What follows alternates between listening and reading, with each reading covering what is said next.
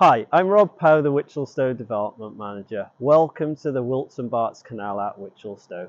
This section was restored a few years ago by the council and people are now living within the attractive canal-side homes. The canal forms the heart of the district centre and is the perfect place to enjoy a coffee and some cake at Hall and Woodhouse and see the swans and ducks paddle by.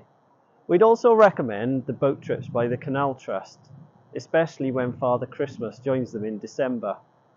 We would, however, like to make the trips a little bit longer.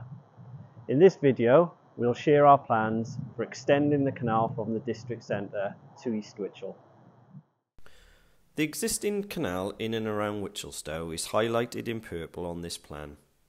The planning application covering the new section of connecting canal has been submitted this week, with the canal works being funded and delivered by the Wichelstowe joint venture between Barrett David Wilson and Swindon Borough Council.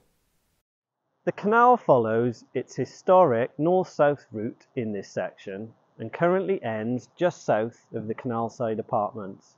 At this point, planning consent has already been granted for a new section of road which has a canal bridge included linking to the next section.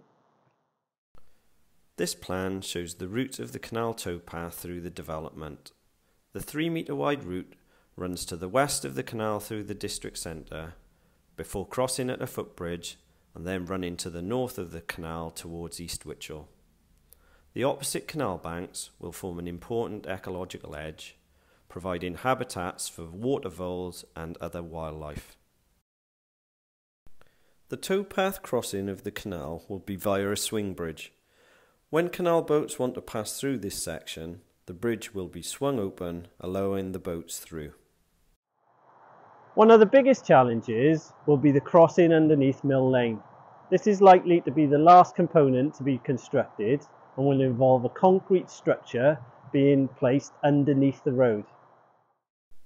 The canal will be lined on at least one side with new homes. This image shows the 3-storey townhouses proposed as part of Parcel 8, featuring larger windows and outdoor terraces in order to maximise views of the canal. The canal also performs an important drainage function. Rainfall in the residential areas along the canal will flow through pipes and ditches into holding ponds before filling the canal. The first of these ponds has recently been built on site. The new canal will ultimately join in with the existing East Wichel Canal, at this point just below the lock. The East Wichel Canal is currently being monitored and repaired by the council, with a number of leaks and issues being repaired. This is a long and ongoing process given the nature of the works, but progress is being made. We look forward to the day that the existing East Wichel section and the district centre sections of canal will be connected and we can walk between the two on the new towpath. Thanks for taking the time to watch our short summary video. The detailed plans are now available for review and comment on the Council's planning website.